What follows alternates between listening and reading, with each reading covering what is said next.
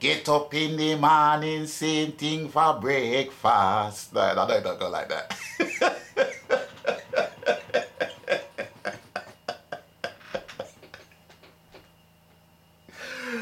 Me get up in the morning, slaving for bread, sir, so that every mouth can be fed. Ooh, me is a light, sir. Ding, ding, ding, ding, ding, ding, ding, ding, ding. Cock, cock. All right, I won't go into that. Greetings, one and all. I'm crying already. Sorry, guys.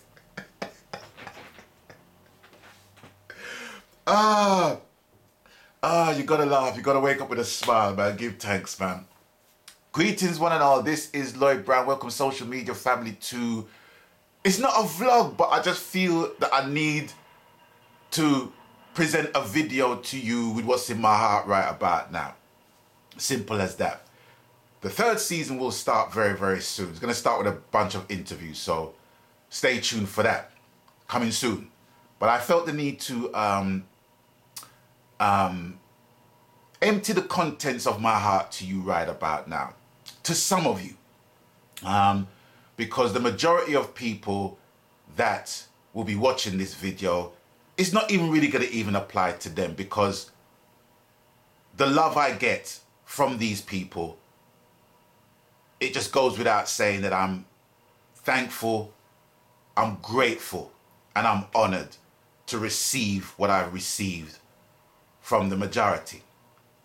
But this is going out to the minority. And it's not from a negative standpoint that I'm saying what I'm going to say.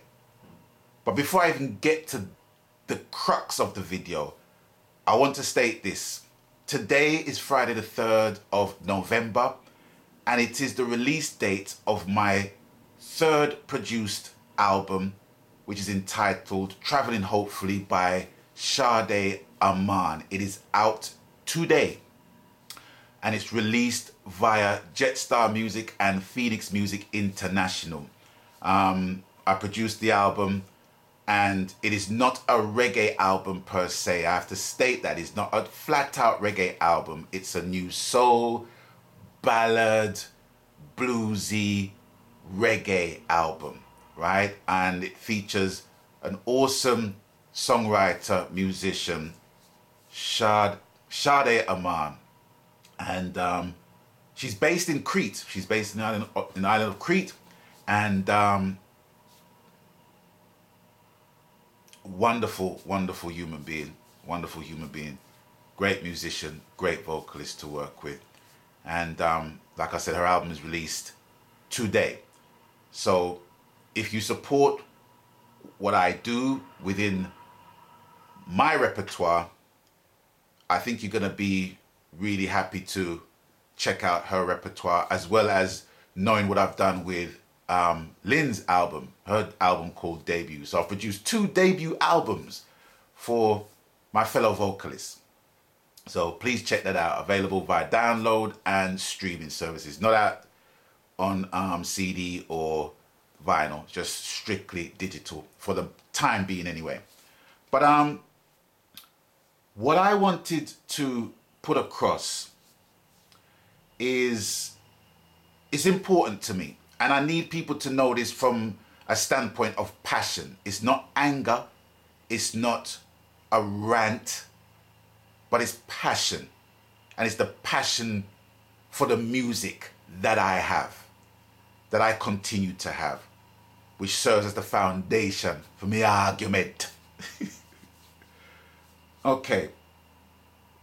It has been an emotional time for me in terms of the making of my vocalist album, the release of my vocalist album, and the reception of my vocalist album. It's been an emotional time for me in more ways than one.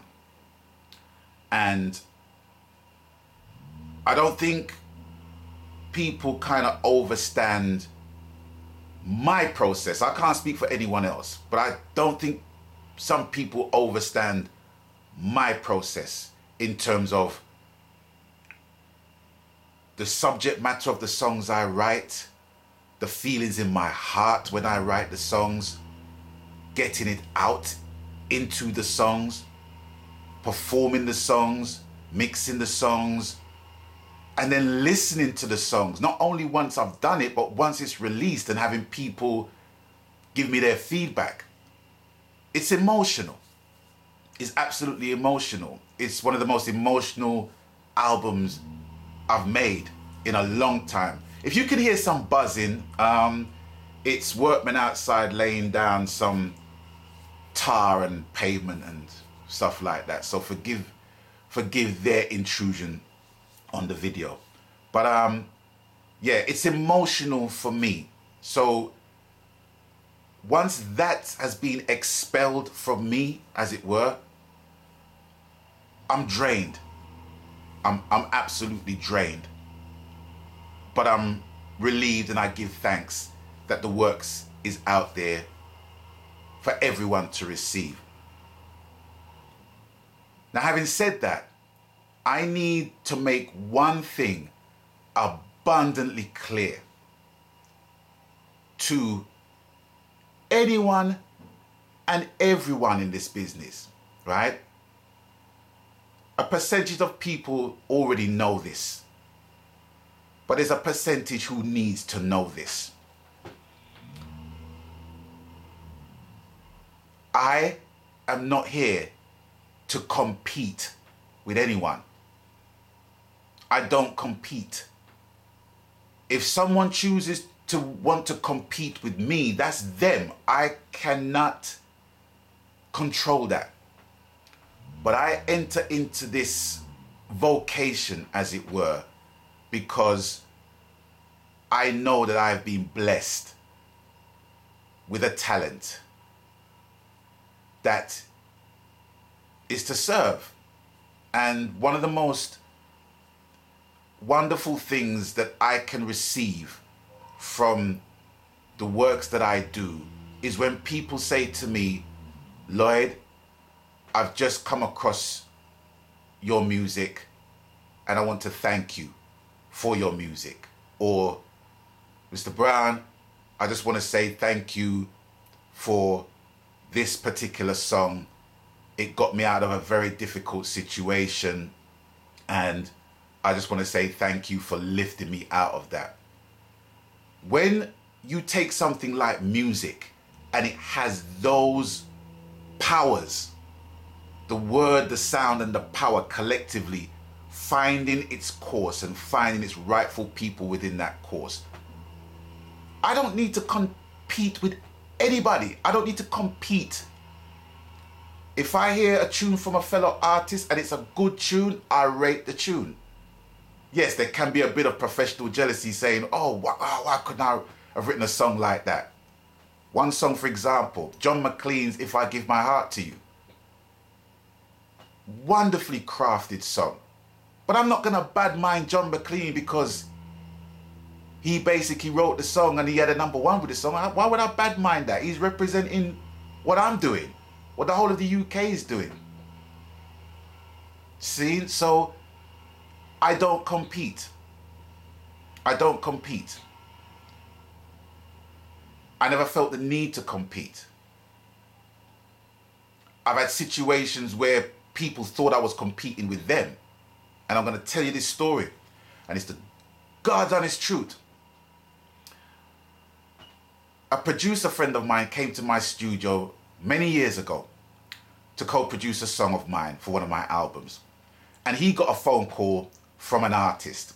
And this artist is well known, internationally known. He's a huge artist worldwide, right? And I remember they were having a conversation and he mentioned to the artist that, oh, I'm in the studio with Lloyd Brown producing something.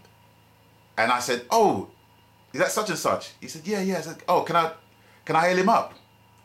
So I got on the phone. I said, hey, Bridging, that's why I hail you up.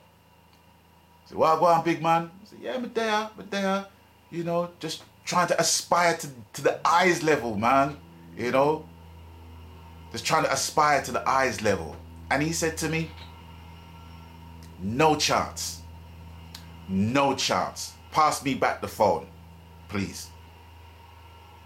And this is someone who I rated right up there.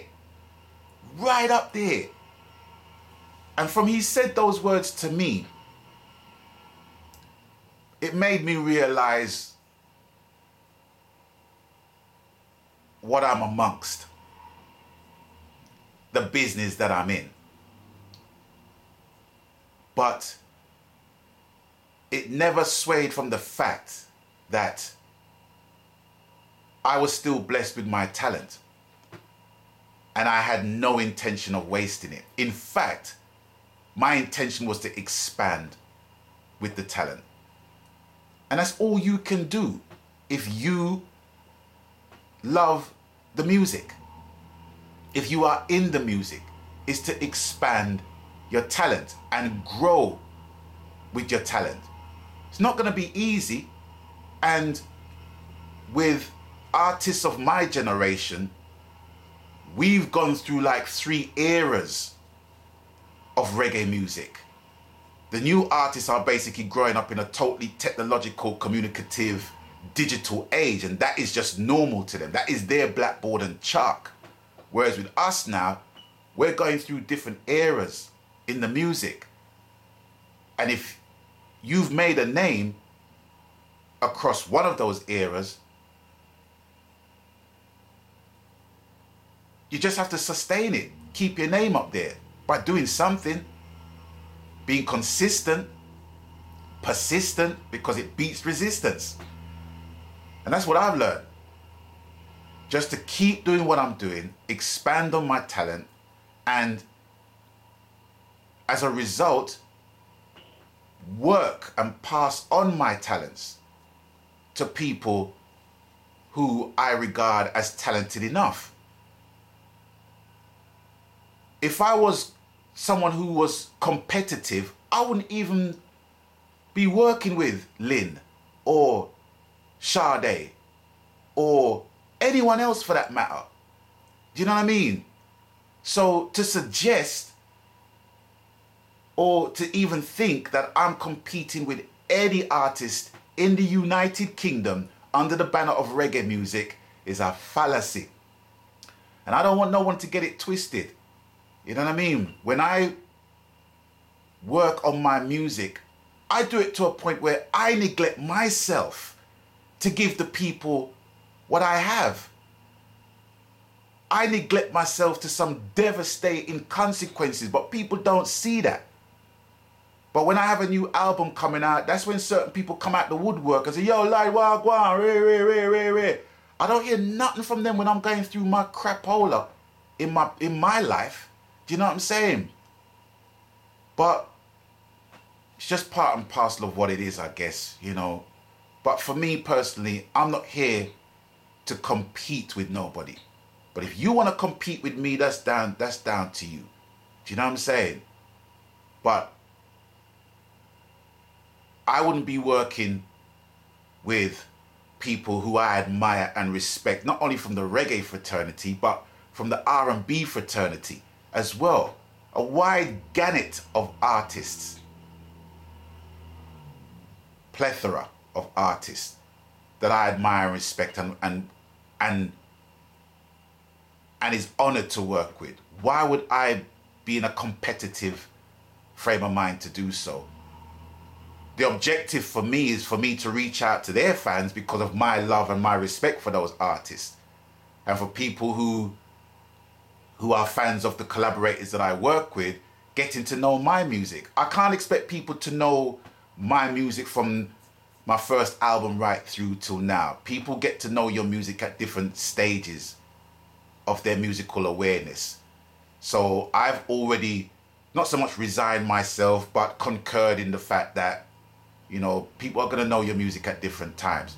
But one thing's not going to change is that the music will always be there. That's why with shows, yes, I do shows to show my appreciation and my love and my thanks for the people that has embraced my music. But I'm not here to tour the world and don't have nothing to basically show for it. Tours can come and go, but the catalogue stays forever. Why try and compete with me when you've been in the business for 30 years and you don't even put out an album yet? Makes no sense. But if you want me to work with you, I'll work with you. You know what I'm saying? It's all good. But anyway, the ticker is going, and I just wanted to say that and get that off my chest. And in closing, today is the release of Shade Aman's brand new debut album, Travelling Hopefully, released via Jetstar and Phoenix Music International. Please support that. Support her. Support her. I'm not competing with her. Support her as much as I support her. So with that, I'm going to bid you guys adieu for now. And as always, you don't know the coup. Abstain from foolishness wherever possible. And until I catch you on the next one, please stay blessed. Magan.